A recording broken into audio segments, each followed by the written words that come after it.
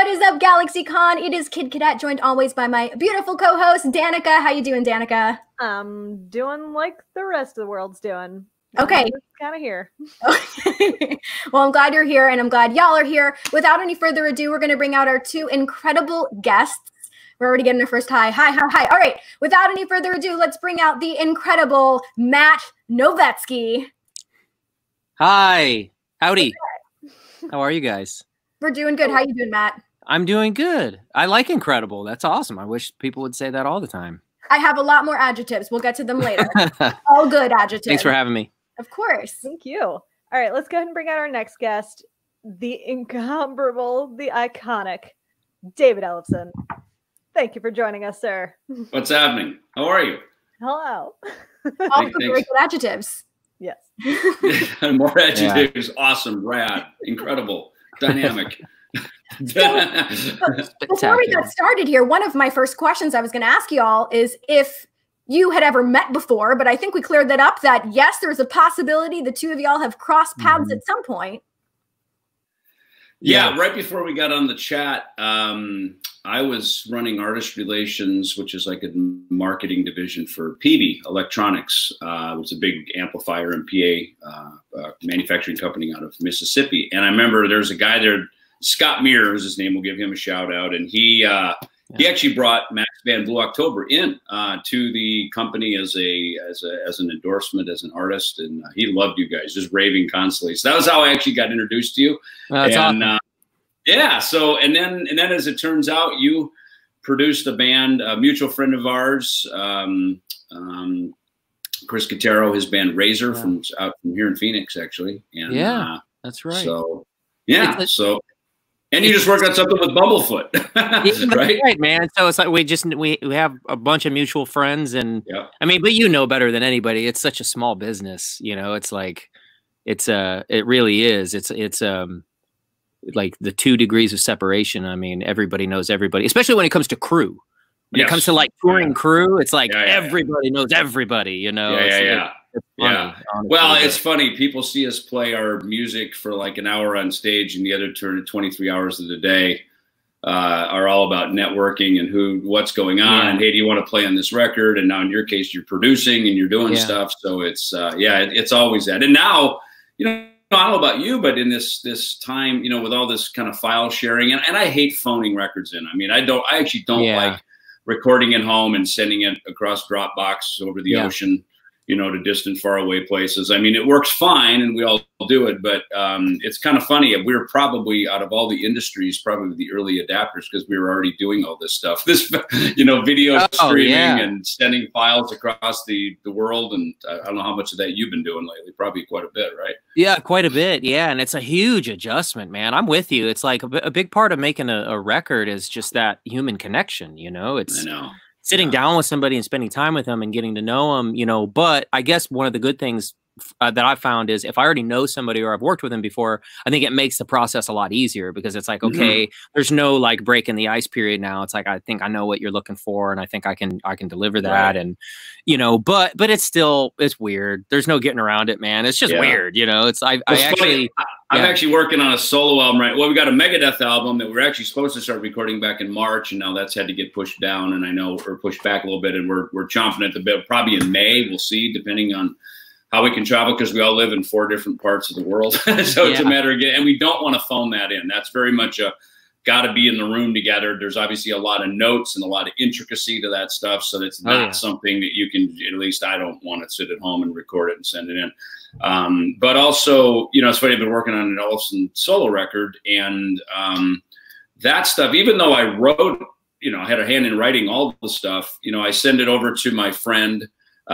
over in my friend and guitar player, who I've now deemed my musical director, because he's probably like you. He's better at putting things together in the studio than I am. And he said something back. He said something back, and I was just sitting here, literally right over. It's funny, my computer faces this way. It's a video studio. When I move it over there, it becomes a recording studio, right? Depending. And it's funny. I was working on something yesterday, a song I wrote. And it's just like, gosh, I'm going these little intricacy and details, you know, because, you know, as a player, there's all these little intricate movements and detail to how you pick something, and is it an upstroke, a downstroke? Did I bounce off the E string here? You know what I mean? There's all these little details that really matter when you're recording. You can hear everything, you know. So those are the moments that I'd always rather be just in a room jamming with somebody. Go, oh, because you just see and absorb things differently than you do over video or just only hearing it one dimensionally in the audio domain, you know. Yeah, for sure. I mean you can't like. I think that technology is great, and I think that it's made things a lot easier for us. And you know, thank God a lot of people are able to still work and do what they do. But there's nothing like the human connection when it comes to music, man. I mean, it's the same thing with live concerts too. It's like there's nothing wrong with the live streaming aspect of it, and I think that we're gonna see a lot of that. You know, it's like you're gonna see a lot of virtual concerts and Stage It and these other things happening, and that's great. But man, that like, you know better than anyone. It's like I did a live stream, you know, a couple weeks ago for my David Ellefson Youth Music Foundation. We're doing we have an initiative called Schools Out, and it's basically to give free music lessons to students 18 and under who are out of school all around the world. So we did basically a web version of a telethon, I guess a webathon, right? And we did it using StreamYard, same kind of thing we're doing here. And it was funny, I had some comedians on. And nice. They said it's really rough for them because musicians, like, we can play and we're kind of engaged as we're playing, and then we stop.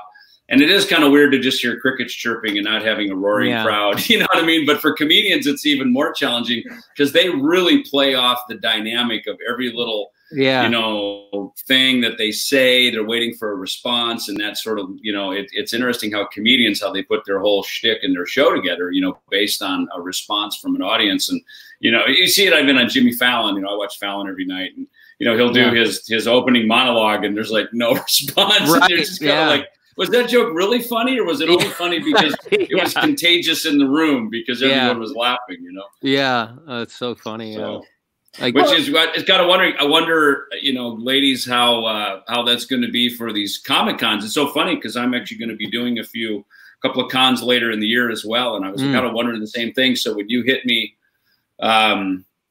about coming on the stream here, I was thinking that I was like, yeah, I'm glad you're doing it because, you know, we have so much fun at these cons. It's very interactive. They're colorful. They're dynamic. And, you know, this is at least a way to connect our community, the con community, you know, so thank you for doing this. It's very cool. Thank you. Yeah. GalaxyCon has been really great about doing these streams nightly. And you know, we get all different, you know, fandoms from you guys to anime to Star Wars and all that cool stuff. But David, somebody noticed the big 4 behind you, but I'm noticing is that a Grammy? It is a Grammy. Yeah, I have a Grammy. We were nominated 12 times, and we finally were bestowed the honor. Hell yeah. It's an interesting thing when you go to the Grammys and they say, and the Grammy goes to not you. It's obviously, it's a big lead up, and obviously it's like, wow. You know, I mean, it's awesome to be nominated because it's, you know, in the music world, it is the gold standard, and it's like the Oscars, you know, for the film world, and it's wonderful. We've been fortunately nominated since I think 1991, so it's just great to be in that, you know, community. But I gotta say, it's better to take one home, you know, and it's really nice. It's nice to have one. You know, I think probably the best part of winning the Grammy when we did in 2017 for the last Megadeth album for Dystopia was obviously the moment is great, but the moment, of course, you know, fades and life moves on. And I think probably the best part of it is I'm now, you know, part of the Grammy Music Education Coalition with my own foundation that I spoke of earlier, the David Ellefson Youth Music Foundation. And I grew up in a small town, a little farming community in southern Minnesota. And so I'm a product of the public music school system. You know, I learned how to play tenor saxophone, reading music. I played in orchestra band, marching band, eventually jazz band with my bass. And so I learned a lot there, you know, and then when I moved to Hollywood and after I graduated and I met Dave Mustaine and we started Megadeth, you know, I had a lot of skills from my education. So as we all know, you know, when cuts come and financial cutbacks happen, oftentimes, you know, the arts and music get affected first. So part of the initiative with my youth music program is to help the rural areas. And the Grammys, of course, are great going into some of the inner city, the bigger metropolitans. So, you know, their coalition's really been a great thing to be a part of, and they've been such a huge supporter for us. So You know, had I won the Grammy many years ago, obviously it would have been great, but, and I guess it's not to say you can't win a few of them over the years, but, you know, to have, you know, the honor bestowed on us at a little later in our career, I think maybe you're a little more, hopefully a little wiser and maybe handle it a little better, and you're maybe a better steward of some of the opportunities that come your way, you know, after you've been in the business a while. So that's one of the things that's really been, you know, it's kind of helped that Grammy continue and move forward and help spread the legacy out to benefit more people than just me. Awesome. Oh, congrats, man. Yeah. That's so great. You. Yeah. You deserve them all, but, you know, I'm glad you got that one. Yeah. Yeah, me too. One of my favorite moments ever, like you said, you guys were nominated, what, 12 times, you said? Yeah, 12 times. Oh, my God. That's incredible, man. Yeah. Well, like one of my favorite moments ever, just, you know, being a music fan myself, was when Rush was inducted into the Hall of Fame. The reaction. I mean, it was just like, I mean, I feel like for me personally, I felt vindicated. You know, I was like, right. Yes, like finally, you know. So. You know, did you ever hear, you know, our friend Eddie Trunk, who goes on Sirius Radio, you know, he had the president of the Rock and Roll Hall of Fame on there. And he's actually a friend of me and my wife's, and Joel. And he's been done a lot of things in the business, general manager of Madison Square Garden, all these getting a cool gigs and a cool guy, you know. And I felt so bad because Eddie was just grilling him about, well, why not this band and why not that band? And I know why UFO's not in there, but why isn't Deep Purple and Rush and, you know, listen down the list. And so, you know, you're right. And I think now these they have, I think it was kind of a wake up call, you know, sort of like, hey, include all music, not just sort of, you know, your own favorites out of your record collection. And they, and to their credit, they've done a much better job. And it's, yeah, I agree. You know, look, you know, Matt, we don't write music to win awards. We just write music that connects, that we like, it feels good to us. And then we realize it connects with someone else, and then it connects to somebody else. And, you know, music is a language in and of itself, and when we can communicate it to other people and it spreads that out is, you know, I think probably that's our greatest reward. And then when we get the awards, is just, you know, again, it's just the cherry on top. It's I don't know about you, but it's never been the motivator to start doing it, but it is nice to get them, I guess, if nothing else, to be recognized by the community. You know? Yeah, absolutely. Well, I think this is one of the things that Danik and I were discussing before tonight was, obviously you both have accomplished so much in your careers, but what would you say has been your biggest personal life accomplishment outside of music? Go ahead, Matt. I don't know. Well, man, I have 3 kids, and you know, being a dad, like, you know, it's like when people, you know, your title, your signature on your email or whatever, you go on Instagram and it's like, well, how do I condense my whole life into, you know, what am I? What's my identity? Dad is first. Being a father is first to me, you know, like, you know, nothing in the world is as cool as watching my kids grow up. And my daughter, who's actually here with me, my daughter's playing bass now. And I see that she has all these cool instincts. And I'm like, oh my God, this is awesome. I get to sit down and jam with her, and she's coming up with ideas. And like, you know, so to me, like, of course, I'm giving you the answer that that you'd expect, you know, but it's the honest answer. It's the truth. That's my greatest personal life accomplishment, I think, was being a father and you know, just watching my children grow up. But I do have to say, one moment that for me personally, just that I feel like I'll never forget, that it was just so surreal to me, was I grew up in, you know, Kiss was everything growing up when I was a kid. Kiss wasn't just music or a band. It was life. You got up and you ate, you know, Kiss cereal, and you went to your Kiss toilet and you read your Kiss comics, and everything was Kiss, you know. It was like every Halloween. I have an older brother. He's 4 years older than me. So it was like every Halloween, him and my cousins, and I was the youngest. I always had to be Paul, by the way. But we would all dress up as Kiss for Halloween, you know. And it was like, so I grew up with that. So in 2009, playing at the Festival de Quebec with them, and just hanging out after our set, talking to Gene in full costume. Oh my God. In full costume, right before they go on stage, just having a conversation with him. And my brother calls my cell phone. And I'm like, my brother is like the reason, you know, to me, is like Kiss. And I'm like, Dave, do you know what I'm doing right now? I'm talking to Gene Simmons in full costume. That's like, I just got to say, for like cheesy or not, that's a moment that I think will just stick with me forever. That was like okay, I think I can die happy now. This is awesome.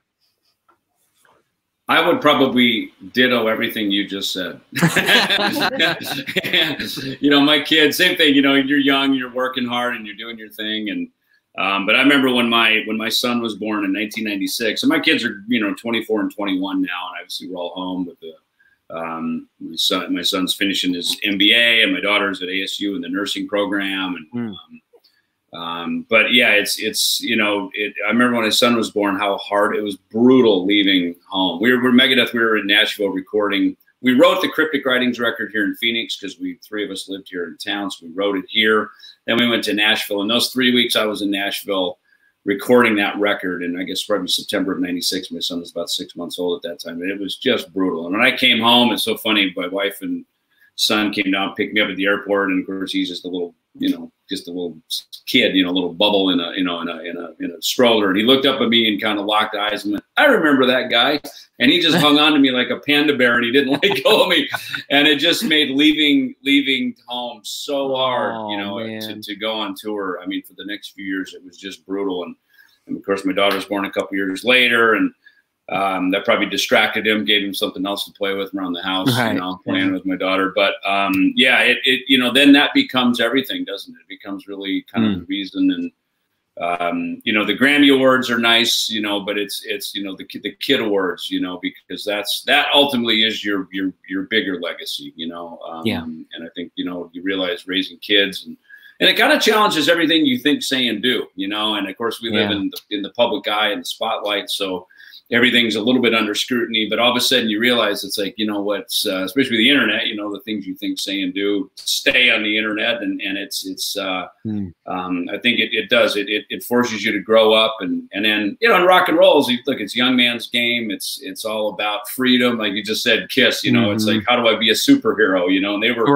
they were the ultimate superheroes. It's funny, yesterday I was on YouTube and I just stumbled on a great Kiss, something about behind the makeup. I think it was a VH1 special. It must have come out in '96, right when they reformed and they got Ace and Peter back and put the makeup back on, and just everything that they said. When Paul Stanley says, we wanted to be the band we wanted to see, the band we wanted to hear, and I just thought, man, what a great mission, just we want to be everything that's not out there, and that's like true.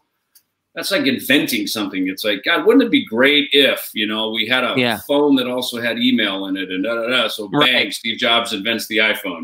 That's like, wouldn't it be great if we had air conditioning and one day somebody invents air conditioning? It's like that level of just innovation. And I know they were they were my Beatles, they inspired me for pretty much everything that I do in rock and roll. Pioneers, man. Musical pioneers. Yep.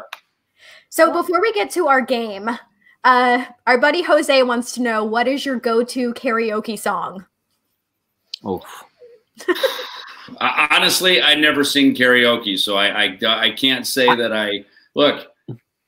I can't even say I've never done karaoke. I actually have never done it. So I don't know. The night is young. Look, I'd say probably Shout It Out Loud by Kiss, because if I heard that, I would instantly know the words. I'd know the guitar solo and I'd know the bass line. And then the makeup magically appears on your face. Same for me, man. I have actually, unless I'm forgetting something from my youth, like a night that I don't remember or something, karaoke terrifies the living hell out of me. Like, I can get up in front of thousands of people and play a show and not think twice about it. If there are 10 people in a bar and somebody said, get up and sing, Billy Joel song or something, that scares the living hell out of me. No. I think Blue October and Megadeth are the karaoke bands. I think that is our karaoke. That's it. That's perfect. All right, so Danica, you want to? Yeah, so we're going to go ahead and jump right in. So we've got this fun little game, and today we're going to be doing our version for the two of you of Would You Rather. Okay. All right, so first things first. This is a non-visual version, so you just have to listen to my voice. If you're forced to incorporate either a bagpipe or melodica into your band, which would you choose? Well, I'd say the bagpipe's already been done really well by AC/DC, so it'd probably have to be the melodica. Ooh. That's a good answer, man. But, you know, every time I think of bagpipe, I think of that Mike Myers movie. So I Married an Accident. So I Married an Accident. Yes, such a great movie. Good job, Danica. Points. And I love that movie, so I'm going to go with bagpipes. There you go. Okay. All right. Ooh, this one's, Would you rather have to play an entire song with your bass out of tune or have your monitor be half a beat behind? Oh my God. I know. Is killing yourself on stage to get out of this a third option or not? I think we've probably done, I don't know about you, Matt, but I probably had all that happen. In fact, I remember very specifically it was right around when we were doing the Big Four shows. Megadeth, we did a one-off show somewhere in Europe, like Bratislava or something, and it was literally in a castle. And I went on stage, we were playing their song "In My Darkest Hour," and the bass I had was a half step off. It was literally a half step out of tune. Yeah. And I was like, "What the heck?" And then when I realized, I went, "Oh my God!" And this is a long song with a lot of breaks. I'm going, "All right, this is either 5 minutes of hell or change the bass." So yeah. I'll take out of tune. Okay. Yeah. Well, I've been in that same boat. I actually I have a couple very distinct memories of starting a song with an out-of-tune bass and just going, "Oh boy, here we go." Do I got to figure this out on the fly, or exactly what you said? Do I flag down the tech and change it? You know, and blame it on the tech, of course. Yeah, blame it on him. It's never my fault. You know? Of course not. Yeah. You know, but I actually think that the monitor thing would be kind of fun. I think it'd be kind of a challenge, you know. It's like, yeah, could we? Yeah, let's try to make this happen. Let's see how bad I really am. Okay. All right. Next question. Speaking in terms of film, would you rather write the score for a rom-com or a children's movie? Wow. Well, you know, one of the years I did go to the Grammys, I remember there was Best Children's Album, and the house band. You know, they do some of the Grammys is televised, of course, and then most of the awards are given out pre-televised in the afternoon. Now across the street at the Microsoft Theater there by the Staples Center in LA, and I remember that particular one. The band, when they said Best Children's Musical, the band struck up "Sweet Child of Mine." And I went, that's a random choice, especially a band like Guns N' Roses. Not exactly a PG-13 band, right? So with that, there's hope. So I think I'm going to go for writing the children's score. Okay. Yeah, I'm going to agree with that one. I think you know, I love me a good rom-com. Don't get me wrong. Especially the 80s rom-coms. Those are the best, man. Like the John Cusack movies. But I have to go with the children's stuff. I actually really love the classic Disney the classic Disney cartoon animated movies. You know, like those are some awesome songs, man. Do you have a favorite? Some of them are fantastic. Say Robin. I like the Aristocats a lot. Oh, actually, I really do. I love my daughter was obsessed with it when she was a kid, and yeah, and I love the soundtrack to that. In fact, I have a cat named O'Malley. Oh, yeah. There you go. Yeah. Okay. Would you rather? Okay, this one's a little eccentric. Would you rather always have to underscore everything you say, or never play again? Oh, that's easy. Underscore. Everything? Yeah. Not playing would be like just sucking the life out of you. So yeah. Underscore's easy. Underscore's easy. Yeah. Okay. I'd love to see that. I agree 100% with that. I mean, yeah, you'd have to. It's like, I mean, playing is like, you know, at the risk of sounding a little like corny or whatever, like playing is really just sitting down and having that, like even just 10 minutes or 20 minutes of that time where you get your bass and you play it and you connect with it. It's spiritual. It really is. Mm-hmm. It's like, it's just, it's a part of you. It becomes something that you can't live without. Really, I mean, I really do feel that way about it. I mean, just the other day, I was like, I had a crazy day and with homeschooling and all kinds of stuff going on.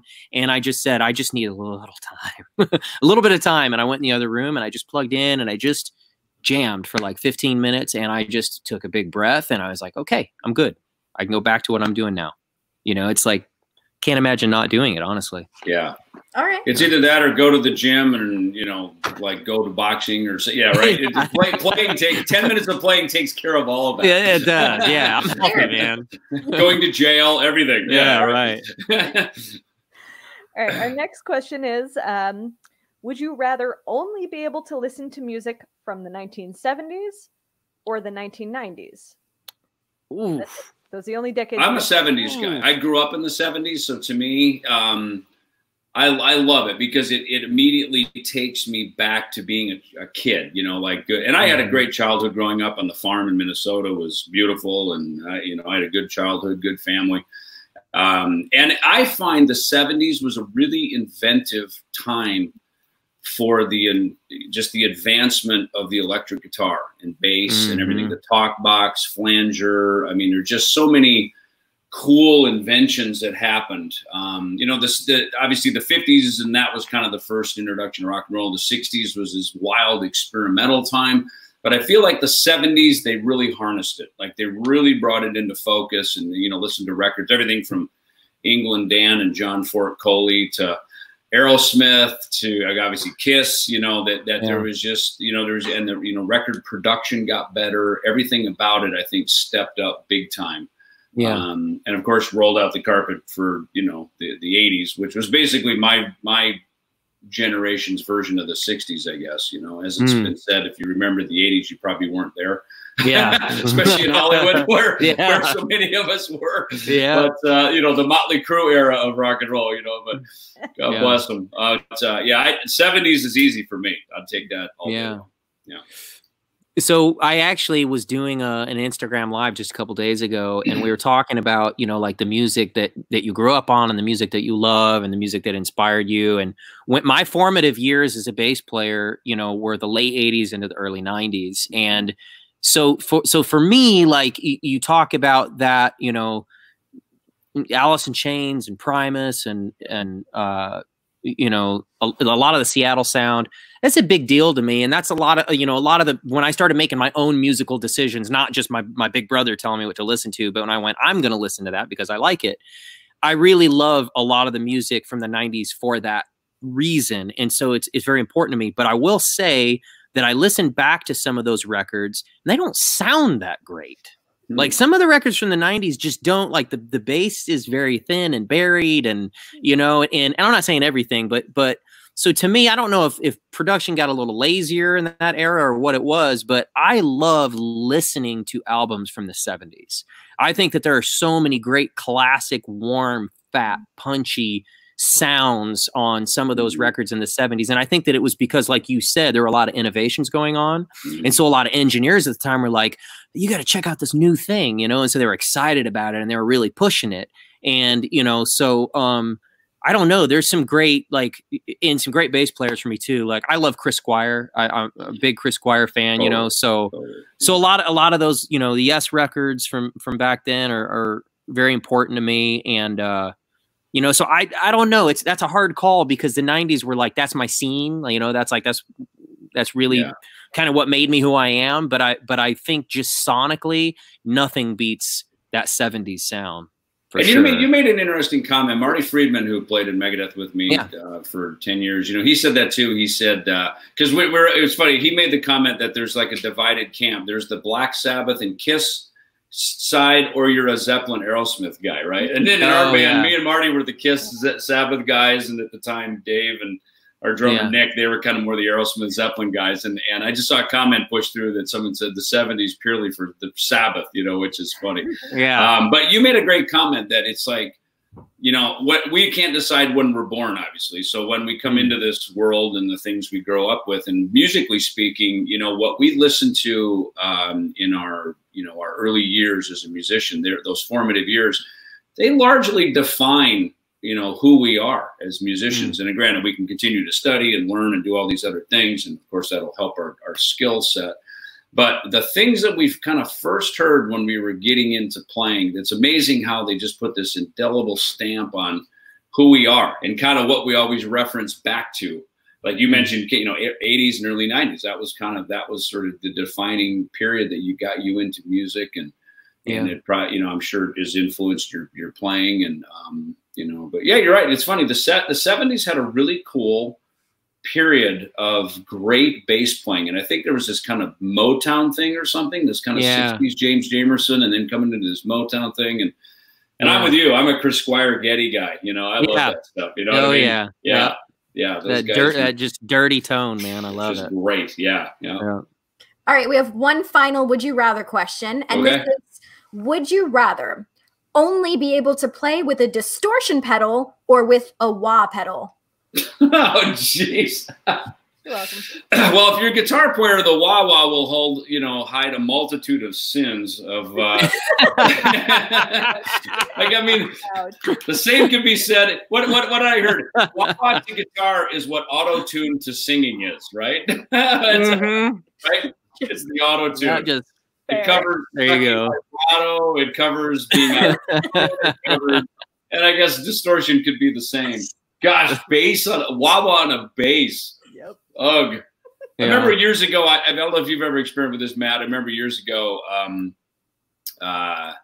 Kaler, and this was in the 80s, Kaler, when the Kaler whammy bar came out. And I remember they made one for bass, and I stayed up late one night and carved, I had a BC Rich Eagle bass, so they took a chisel and a hammer, and I chiseled out to put this Kaler the tremolo on, right? Because I thought it'd be awesome, and I splattered red paint like blood on it so it would look all metal.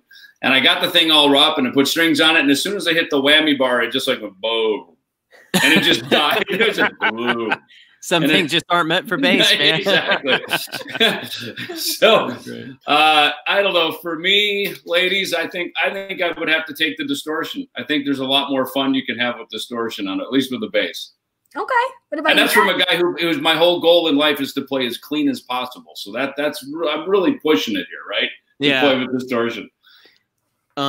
Yeah, so I used to be in 100% in the clean camp. I didn't want to use any effects at all, and then I started going down the rabbit hole. And now my pedal board is like I've had so many stagehands or so like people they're like, are you the guitar player or the bass player? Like, what is that yours? And I'm like, yes, and yes, I use them all. Yeah. But I really like effects. I really kind of like, Juan Alderette, another amazing player. Like I loved watching his videos about effects and bass effects and everything he did with it. And I'm a big fan of using effects at the appropriate time, serve the song, of course. But one of my favorite things are getting that like super beefy, gnarly, kind of Joy Division, Cure kind of tone and incorporating that into our songs. So I have three different, I have a Dark Glass Alpha Omega that I love. I have an Aguilar Aggro that I love. And I'm also using an MXR sub-octave fuzz. And sometimes I got all three of them going at the same time. But the thing with us is, with Blue October is the guitar is really just kind of the icing on the cake on a lot of our songs. There's not a lot of heavy guitar on most of our tunes going on. So I get to just really just fill up so much space that I get away with a lot of, self-serving habits myself, I guess. But I love a really, really good drivey bass sound. So you make a good point. See, in my band, there's two, I'm bookended by two guitar players, right? So I'm living between the bookends of two big Marshall stacks on either side of me. Yeah. And again, you're right. When the guitars are dirty, the bass has to be clean, or it helps. And in your band, where the distortion's not as heavy on the guitar, it gives you a lot of liberty to just fuzz out and go for it. Oh, a lot of stuff, which is that's cool. Yeah, I got a lot of liberties. Yeah. And by the way, we are reading the comments. I know a lot of people are sending stuff in. So Courtney, right? Awesome. I agree. Nathan talks about Cliff Burton making the wah pedal work with bass. I agree. The fuzz wah. They actually have one. I got one of those at NAMM one year, the fuzz wah. It was just one of Cliff's. It was cool. Oh, very cool. I think I gave it to Mark Mengi in Metal Allegiance because he's a big Cliff fan. So very cool. Yeah. he's like you, but kind of more like getting into the pedal board and the fuzz. And yeah. And I'm like, you step on all those pedals during the show? Really? Well, David, I know we got to let you run in a minute. I guess our final question for both of you is, which one of your songs do you feel really lets you shine, like as a bassist, that you look forward to getting to play in the studio, on tour? You're like, this is my moment. Well, look, it's in the Megadeth domain. You know, it's funny because those songs are written in a way that it reminds me of being in like orchestra band, because they're very much written kind of like an orchestra piece. There's these sort of these intros, often they're kind of these big grand intros, and they're very visually written songs. You know, they're written almost with like as a movie score, you know, if you can. And right from the very beginning, you know, Dave, you know, Mustaine was talking about that right as we met. And so, you know, I feel like I'm, you know, as in an orchestra, sometimes you're sort of playing the part that's holding it together. Other times you're the featured part. And Chris Adler from Lamb of God had played with us. He played on the last Megadeth record, Dystopian, and he toured with us for a short while. And he had mentioned one time we were doing a Knot Fest down in Mexico City, and he said, he goes, dude, it must be so cool to be a bass player in a band like Megadeth, because there's so many of these great, awesome bass intros. And I said, what are you talking about? Like, I didn't think about it because I'm the guy playing it, you know? And he said, he goes, think about all the songs in our set that you start, you know, like Wake Up Dead. Obviously, Dawn Patrol is only bass and drums. Poison Was the Cure.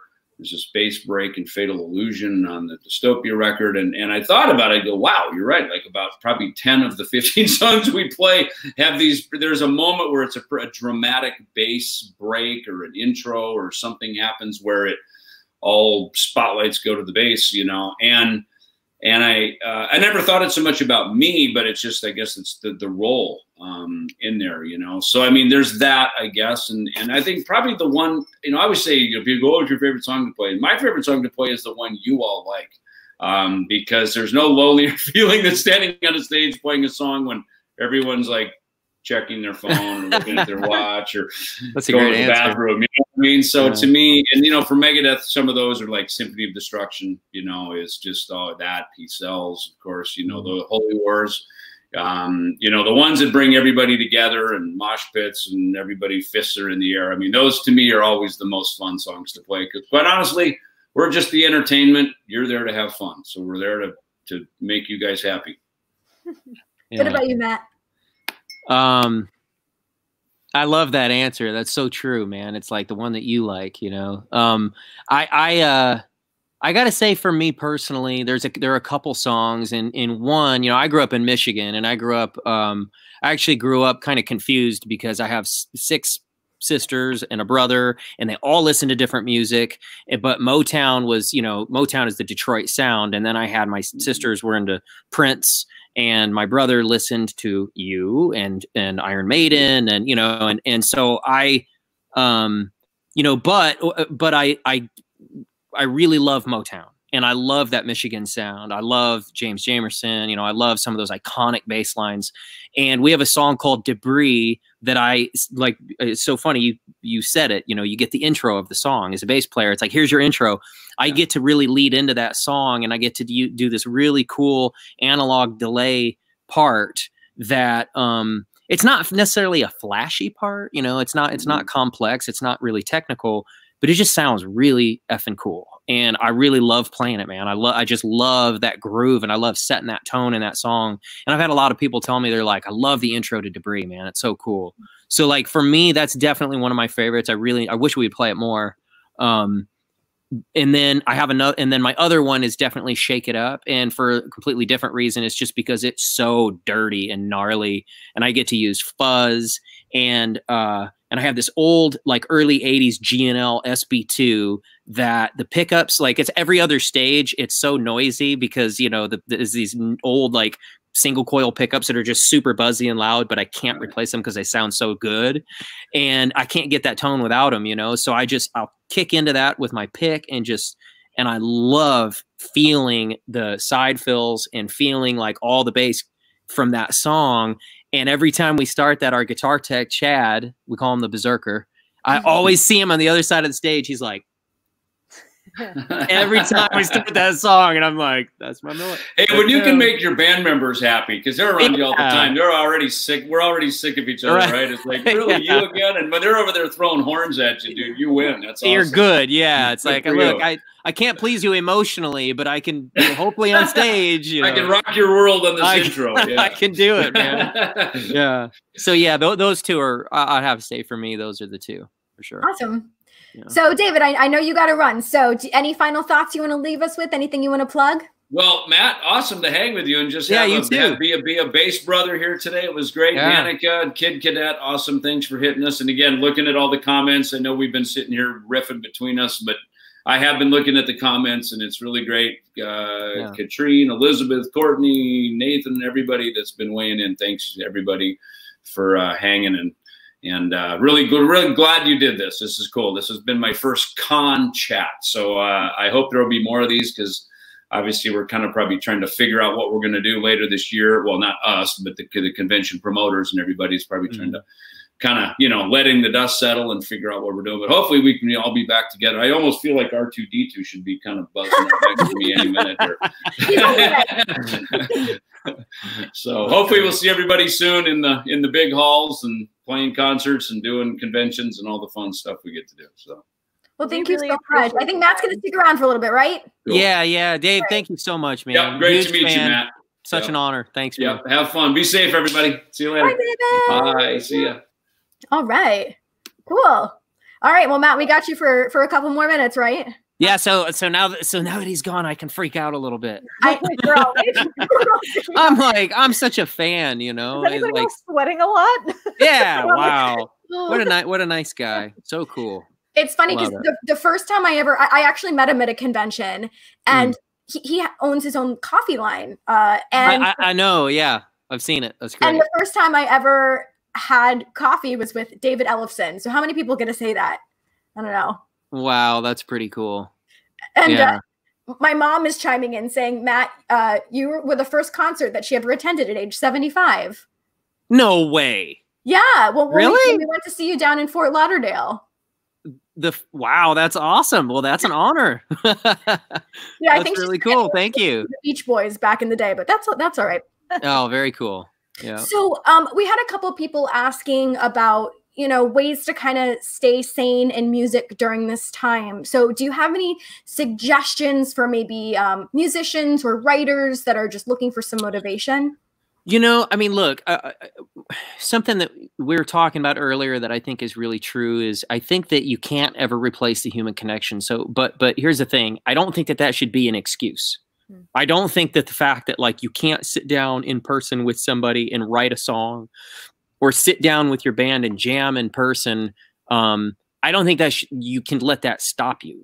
And it's really kind of as far as musicians go, it's it's kind of sink or swim time. It's if you don't have to do anything you don't want to do, but if you want to stay productive and you want to keep challenging yourself and you want to stay active as a writer and you want to kind of stay just on top of your game and keep your chops up, I feel like you should be doing exactly what we're doing right now. You should be connecting with people.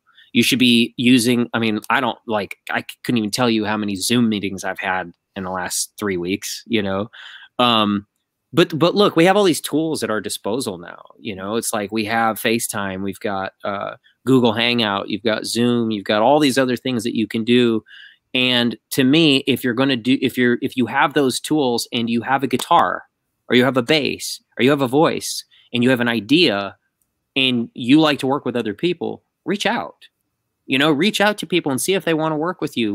There's very little latency here. It's there's no reason that we can't jam. There's no reason that we can't write a song together or work on something together. So I gotta say, I feel like I have been just as busy with everything, with life, as I did before all this craziness went down, and I love it. I like to stay busy. I can't I'm a busybody. I can't sit still, but I think that it's important that you do what you love and that you stay busy. You have to stay busy with the necessities. You have to stay busy to pay the bills and you have to stay busy for all those reasons, but you have to stay busy for your soul. You do. You got to do the things that you love, And so to me, I I love playing music and I love playing my instrument and I love writing music and being creative, you know. So I'm doing a project right now with my best buddy, Alan Adams, drummer, was tour manager actually for Blue October for many years. And he and I have all, you know, just been friends for many, many, many years and have done a lot of creative things together. And so like this whole thing hit and we were like, let's work on music, man. You know, like there's no reason that we can't be continuing to make progress and work on songs together. It's just the two of us. It's not that complicated. It's not like getting 5 people on a meeting, you know? And so we've actually been able to make a ton of progress while this has been going on. And so that's kind of, you know, it's a silver lining thing for me, honestly. I'm making some progress with this record. Excited about it. What can you tell us about the record? Okay, so the project is called Icarus Bell. And we have an Instagram account. We actually have a website that's going to be launching shortly. We are going to be doing, you know, a lot of the things that you see with a lot of bands right now. We're going to be doing those things for sure. As far as getting the information out there and just spreading the word, you know, but it's coming from a place for us of like, there's no like we're older gentlemen that are very comfortable in our own skin. You look like you're 17. Oh my God, I love you. Let's keep talking. Baby. Well, we're a couple older dudes and you know, and we have families and we're very, very happy with our lives. And so we're just doing this music for us. You know, there's no other reason for it. There's no like, we're trying to get signed, man, or we're trying to, you know, it's like that. No, it's just, let's make a record. We have the capability to do that. Let's write some songs that we love. Let's kind of get back to that night. Like we were talking about the 90s earlier. Let's get back to some of those bands that we really grew up worshiping and loving and kind of like harness that sound, but with some modern flair, and let's do our thing. And so we're doing this, like we're making this record that I'm super proud of because there are no borders at all as far as what we can do with it, because we're not worried about like trying to get a song on the radio or anything like that. It doesn't matter to us, you know? So like, even like today we were talking about the song that we're working on. The song's gonna be like 12 minutes long. And there's a section where we're gonna have Ryan play strings. And then we're gonna have a section where we're gonna have a horn section at the end. And then it ends with an acoustic guitar. And it's like, this is like, to me, it's like, let's get weird, man. The world is weird right now. Let's get weird. Let's do everything that we've always wanted to do, but have never been able to do. 2020, let's get weird. Yeah, for sure. You know, so yeah. But yeah, again, you know, Icarus Bell Official is an Instagram. Go check it out. There are some snippets on there, so you can hear a little bit of the drum and bass tones and a little bit of vocals. But we're just taking our time with it, and eventually we'll have a whole record done. And yeah, I can't wait for people to hear it. Can you see Icarus Bell going on tour with Blue? Sure. Hell yeah. I could see that, you know? I mean, one thing I got to say is, and I haven't even begun to think about this, is I have no idea how in the hell we're going to pull these songs off live, because there's just 2 of us and there are a lot of layers. Some of these songs got a lot of guitars and a lot of vocals. And so, you know, I mean, we'll cross that bridge when we get to it, but you know, I'd love to play some shows at some point, you know, and if we could, obviously the beautiful thing about with Blue October is that, you know, we're a family. We're not a band. We really are a family. We're this huge extended family. And everybody's so supportive of each other. And so when Ryan does a Meeting Place record, and Will has a solo record, or Harvard at the South, and Justin, you know, he does a lot of solo stuff. Everybody's like, we show up to each other's shows and we play in each other's bands, and we all do this stuff together because we love each other, you know? So I've at some point, yeah, if it made sense and there were some shows that they wanted us to do and we were able to pull it off, hell yeah, that'd be fun. Why not? That's awesome. Yeah. We'll see. I believe I saw yesterday, Blue October is launching. Is it a streaming service? Is that what's going on? Or oh, I don't know anything about that, about the streaming service. The only thing that I'm privy to right now in Blue October world is I know that we just put our acoustic Oh My My out, which is pretty awesome. Speaking of busybodies, Justin is the ultimate busybody. Like, and when I hang out with him, I'm like, I'm a little more chill than I thought I was. Justin's like live every day. Yeah, he is a walking coffee ad. We'll have to get him some Ellefson coffee, you know? Yeah, that's awesome. But yeah, so I know that, I mean, look, he has a million things going on at once, you know, so it doesn't surprise me. But I do know that one thing that he's been really active with, of course, especially with everything happening, going down the way that it has, is not letting that slow him down, and not, you know, like being able to connect with people and put on shows. So he's been doing some shows via Stage It, and he's been doing a lot of stuff live on Instagram, Facebook. He's doing a lot of stuff to stay connected with people, and he's really, really, really good about that. Way better than the rest of us, for sure. Yeah, but you're doing this, so I mean, like, I love this. This is like, I would do this every Saturday if I could, man. This is like, I love it. We're available. This is awesome. We're but you know, we'll make it happen. Yeah. No, this is awesome. Thank you for having me. It's great. Thank you. Okay, I have one kind of like weird question, and I think I might have even asked you the last time I was in the studio with you. Yeah. So as a bassist, what is the biggest like request that you get when someone's like, "Oh, can you play this bass line?" Like, is it like the Seinfeld theme, or is it? Oh my gosh, the guy. You know, it's funny. There was another bass player. Was it Rob Trujillo from Metallica? I think it may have been him. That they said that his band nicknamed him Seinfeld when he would slap, and I laughed so hard when I read that, because I was like, I'm not alone. I'm not the only one.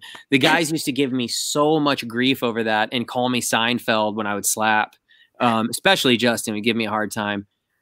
Actually, Jeremy, the drummer, gives me a really hard time about it. He always jokes with me about it. Bang, bang, bang. That's what he says all the time. Bang, bang, bang. All right. Yeah. But as far as like a part that people, or like a line that people like request, like a non-Blue October song. We did I did a benefit show. This is really funny. I'm totally blanking on the name of the song, but the name of the song does not even matter because the story is fantastic. So we did this benefit show after Hurricane Katrina, and Matthew McConaughey hosted it. And I did it with my friend Casey McPherson. It wasn't with Blue October. It was my friend Casey McPherson and Alpha Rev. And so I got to play bass during that set. And it was this really cool event downtown Austin. And we got done and we're hanging out. And Matthew McConaughey was like, hey, man, you were laying it down, man. That was awesome. Bass man. You know, and I was like, this is so crazy. I love this. First of all, Matt, are you an impressionist? Because that was very good. That was pretty good. I've never really tried to do Matthew McConaughey before. Lies, but that was great. But he like, but I'm like, okay, cool. Thanks, man. And he's like, do you know how to play that Edgar Winter song? And he like said the title, and right? Was it? I don't think it was Frankenstein. No, it was I'm just naming a song. I mean, you would think it would be, right? But maybe it was, but I was just so like in the moment that it just went right over my head. But it was just so funny to me, and I was like, that Matthew McConaughey is making a bass request right now. You know, like, yeah, let me just go grab my bass and do some bass karaoke for you. It was pretty funny. I would have been like, can you do one of your famous lines? All right. Yeah. Well, all right. Yeah, it's like, you know, I could have gone there. Maybe I should have. Yeah, but no. Another kid. Yeah. I think the song I requested from you was Higher Ground. I think that was the one I was like, oh yeah, that's one of the first songs I ever learned, actually. You know. In fact, I tried to show that to my daughter the other day, and she was not interested at all. Because I'm showing her bass lines, you know, and I'm like, okay, let's do some of the classics, Smoke on the Water, you know, Another One Bites the Dust, like, you know, some very like iconic classic bass lines that are pretty easy to grab a hold of and learn, you know, some good fundamentals. And then I'm like, ooh, Higher Ground. And she's like, I don't care. Show me some Billie Eilish. Oh yeah. You know, like, Billie's pretty sweet. So okay. Yeah. Danica, do you remember the first song you learned how to play? On guitar? Yeah. I play guitar. Well, on piano it would have been a Beatles song, but guitar, my brother taught me how to play Over the Hills and Far Away. There you go. That's a hard fucking song, but yeah. Yeah, that's a hard one. I can still jam it out. It's pretty great. That's awesome. Mine was Celebrity Skin from Hole. Oh, that's great. Can we brag about that? That's the first song I learned how to play. That's fantastic. I love that. One that I learned by myself, of course, was "Say It Ain't So" from Weezer, but no, that's one of my favorite guitar lines ever, actually. That's awesome. And that's one of the few I can actually play too. So I play a lot of guitar, like studio guitar. I've done a lot of the guitar parts with Blue October over the years, and then like with the thing that Alan and I are doing, I'm doing the majority of the guitars. But I'm not a real guitar player. You know, somebody's like, oh, play the, you know, the diminished blah blah blah blah blah, and I'm like, I don't know what that means. Like, I love that song. I just do. Yeah, like, yeah, it's so good. I'll do like 5 parts that become one part, and they all make sense at the end of the day. You know, that's stunt guitar. That's what it is. Got it. So before we wrap this up, any final thoughts? Anything you want to plug? What you got going on? Well, I mean, you kind of let me plug my project, so thank you for that. You know, definitely go check it out. I would say, you know, hopefully the studio is up and running here before long, which I think it will be. But like everybody else, we're gonna have to take it slow and be very careful and cautious and sanitary. You know, like a lot of people. But we're definitely following the rules. You know, so Orb Recording Studios, that's my spot in Austin. Yeah, there it is right there. Go check it out if you get a chance. You know, really, really proud of it. We've been open 6 years, and we've worked with some of the biggest and best bands and artists in the world. And, you know, I think that I just have this feeling that we're going to get some of the best recorded music we've ever had over the next 6 months.